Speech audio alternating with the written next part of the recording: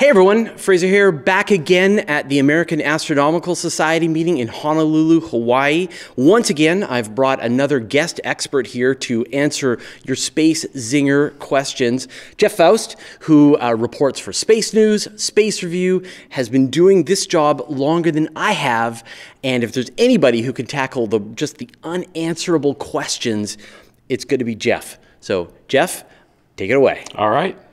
Maz Oler. Is it possible there are airtight caves on Mars that still contain part of the ancient atmosphere? That's probably unlikely. The ancient Martian atmosphere eroded away billions of years ago. For something to be airtight as long as that is very unlikely. What you might find are rocks that may contain really tiny bubbles of the early Martian atmosphere, which would be interesting from a scientific aspect in terms of understanding exactly what the composition of the Martian atmosphere was, but it wouldn't be particularly useful from any sort of settlement concept. If you could find a cave like that, that would be a great place to actually set up a future settlement in that it's shielded from the radiation. You could seal it off. You could make it airtight, potentially, and fill it with air at some point. Same is true on the moon as well. There are lava tubes just below the surface of the moon that many scientists have identified as potential places where you could set up a base in the future. Maximus Payne. What would be the actual motivation to go to Mars? There are a whole lot of motivations to go for Mars. Some people are motivated by the scientific aspect, to try to understand the history of Mars, whether it once contain life, whether it might still have life today. A lot of people are motivated by the prospect of going to Mars to establish a second home for humanity, a sort of plan B to ensure life continues if something bad happens on Earth. There are, to be honest, a lot of geopolitical motivations. Who is going to be the first country to set humans on to Mars? There was a space race in the 1960s between the United States and the Soviet Union that drove the Apollo program and the lunar landings. Might we see some sort of geopolitical contest between, say, the United States and China in the coming decades to go to Mars? So there are a lot of motivations for go to Mars. The question is, what motivation or combination of motivations will be the ones that will really drive people to go to the red planet sometime in the foreseeable future? Scott Bragdon. Hi Fraser, love your content. Since ground-based telescopes are going to be affected by the Starlink satellites, what do you think about attaching a telescope to some of the Starlink satellites?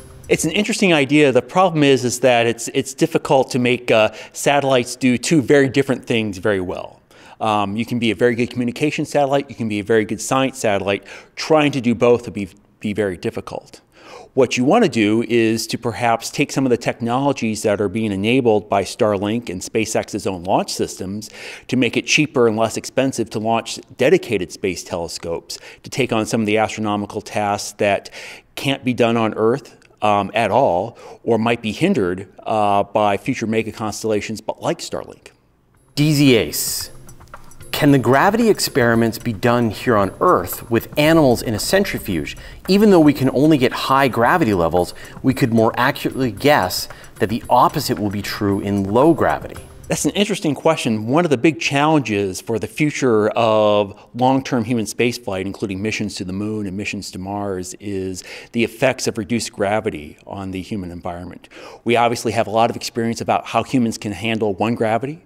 We have a growing knowledge of information about how humans last and can live in zero-G. What we don't know is that what happens in between, the 1/6 gravity of the moon, the roughly 3/8 gravity of Mars. We have no information really about how the human body can handle that. Is 1/6 gravity enough to avoid some of the worst effects of zero gravity? Is 3/8 gravity not enough to handle some of those effects? That's something we really haven't studied. And so one of the ways to do that would be with a centrifuge in space rather than on Earth that could be spun up to simulate Martian gravity or lunar gravity. It's something scientists have talked about for a number of years, but we have very little in the way of data or plans to do something like that for the foreseeable future. Arjone. Has anybody tried to do surgery or other involved medical procedures in micro or zero gravity, like on rats or something? A Mars mission may have a doctor, but they might not know how their treatments will work in the low to no G environment. There have been a limited number of experiments about medical procedures like surgery.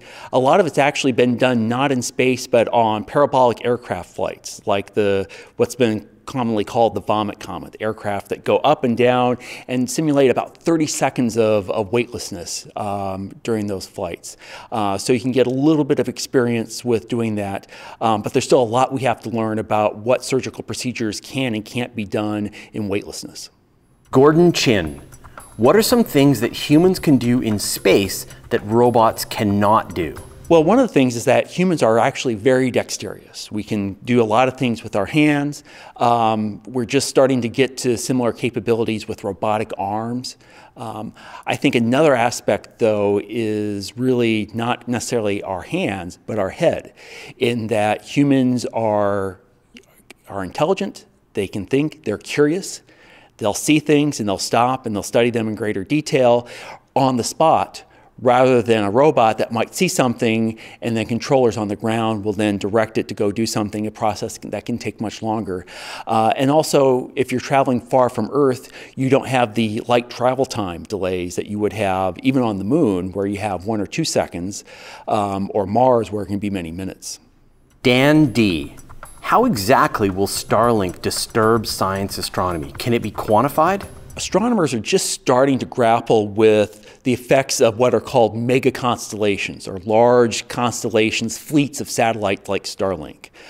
They have a little bit of experience with things like the Iridium satellite constellation that was initially launched 20 years ago, but that had fewer than 100 satellites. Starlink is talking about eventually launching tens of thousands of satellites.